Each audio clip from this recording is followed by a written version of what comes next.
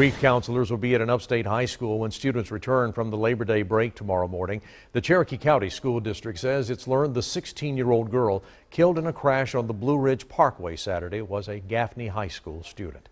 Ben Hoover is joining us live this evening from the high school where the superintendent says Macy Broom was a junior. So Ben, what else have you found out about what's happened?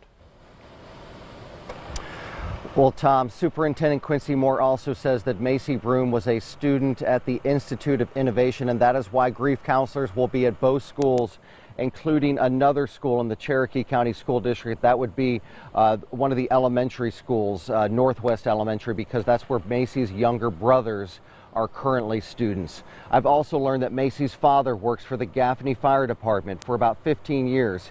He's been there as a firefighter. I spoke over the phone with Chief Jamie Gagliano, who is also off for Labor Day today. He tells me he was alerted early Sunday about the crash that killed the daughter of one of his firefighters. The department has reached out to Macy's family to express their condolences, to let them know that the firefighters are there for them, and they've also already taken some items over to the family home. Chief Gagliano also asked that the community pray for the family in this time of need.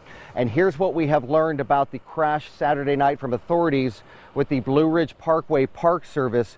Macy was a passenger. She was in the back seat of a car being driven by a 21-year-old man who attempted to pass another car on the parkway when he lost control in a curve, rolled the car down an embankment about 200 feet. Macy was thrown from the vehicle and was pinned underneath, and she died instantly at the scene. We're told that charges are pending and that the speed is believed to be a factor in that crash. We're live at Gaffney High School. Ben Hoover, 7 News.